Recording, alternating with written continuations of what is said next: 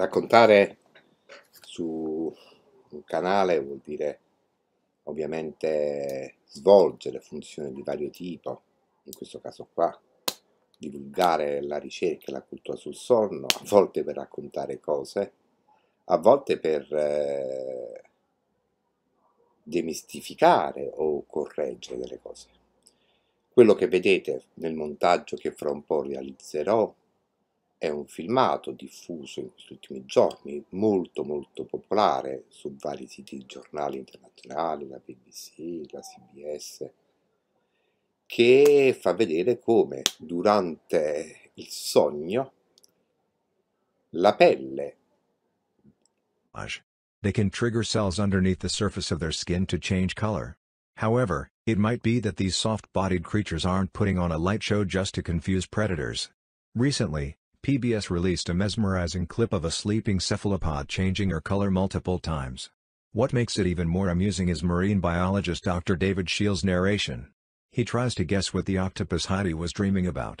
The video was taken from the documentary Octopus Making Contact, which premieres on PBS on October 2nd. It features Dr. David Shiel, a professor at Alaska Pacific University in Anchorage, and Heidi, the octopus he's raised.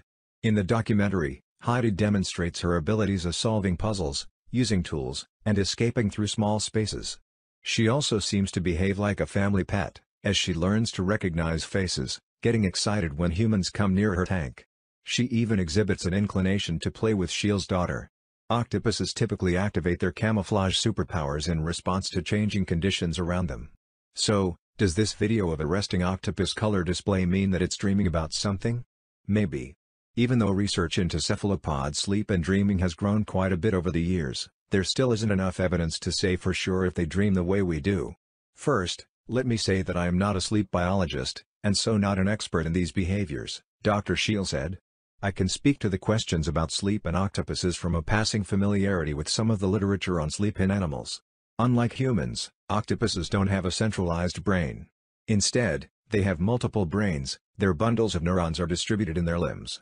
It does appear that many animals, and perhaps all animals with nervous systems, must sleep. Sleep has been noted for example in two different species of jellyfish, which of course are not fish but cnidarian invertebrate animals related to corals and anemones, Dr. Shiel said. Sleep can be recognized behaviorally, and studies have found that both octopuses and their relatives cuttlefish have behaviors that satisfy the definition of sleep. They become quiescent and less responsive to disturbance but can be roused. After a period of sleep deprivation, they sleep longer to catch up. And their brains are active during these sleep behaviors. Dr. Shiel wanted to be a marine biologist since he was a child. I read a lot of science fiction, and when I was 12, working with marine animals seemed as close as I was likely to get to studying aliens. Heidi was an octopus who lived with my daughter Laurel and I for the making of this film. She loved to chase a ball on a string around her tank. Dr. Shiel added that he has always liked octopuses. What's not to like? Octopuses are inherently interesting creatures.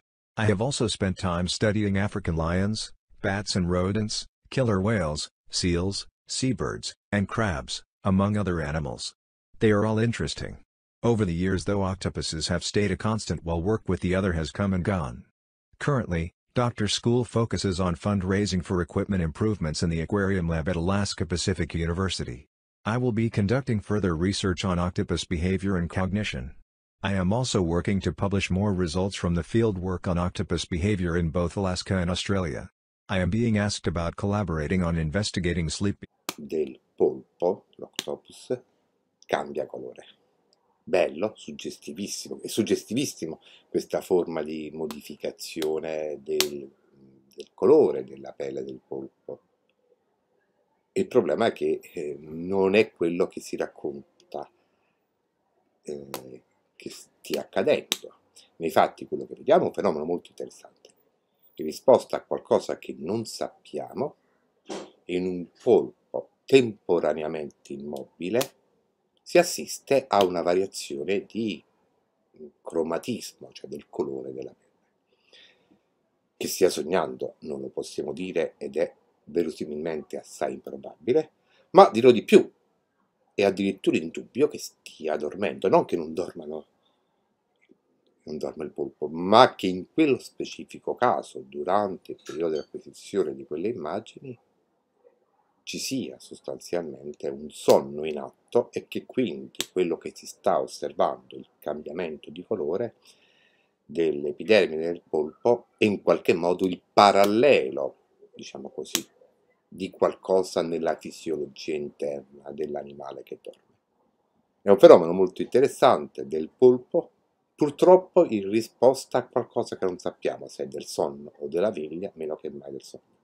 Di sicuro non possiamo dire, anche se ci piacerebbe dire, che il polpo è una specie in qualche modo così sorprendente in cui noi visualizziamo attraverso il cambiamento di colore la presenza o addirittura eventualmente la natura dei sogni del polpo.